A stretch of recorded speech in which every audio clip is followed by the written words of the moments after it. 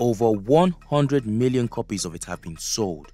It's one of the biggest best-selling book franchises of all time, and it's quintessentially British. Except it's not.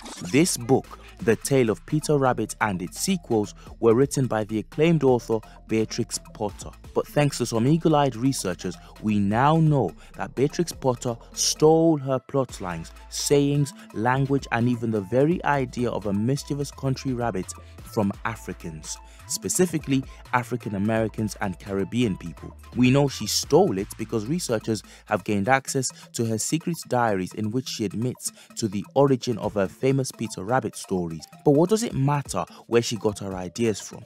Who cares anyhow? She died almost 100 years ago. Well, what better way to answer questions about one of the world's most famous storytellers than with our own story? Like and subscribe, ladies and gentlemen, and let's get into it.